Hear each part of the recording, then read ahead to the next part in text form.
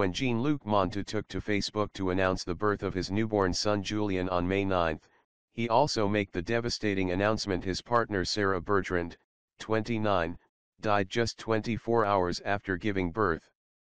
Bertrand's story has gone internationally viral since Montou's original May 11 post.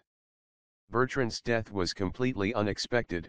She'd had a healthy pregnancy, as she did with the couple's other child, a 3-year-old girl, but she likely developed a blood clot during labor that quickly turned into a pulmonary embolism, which killed her, doctors told Montou after her death.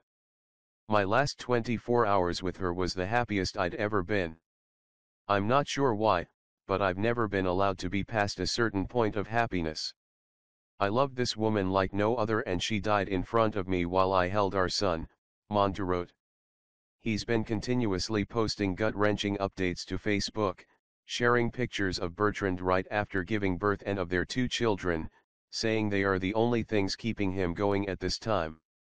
He told people, "I had never seen her so strong, so confident and so joyful as when she held her new baby boy, and that while she will be missed so much, I want to honor her memory by raising Julian to be the best man I can make him, but it will be so hard with her sudden loss."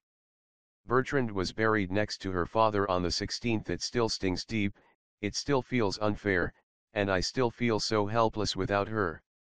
The world is definitely a dark place without Sarah for us," Montou wrote on a GoFundMe of burying his partner.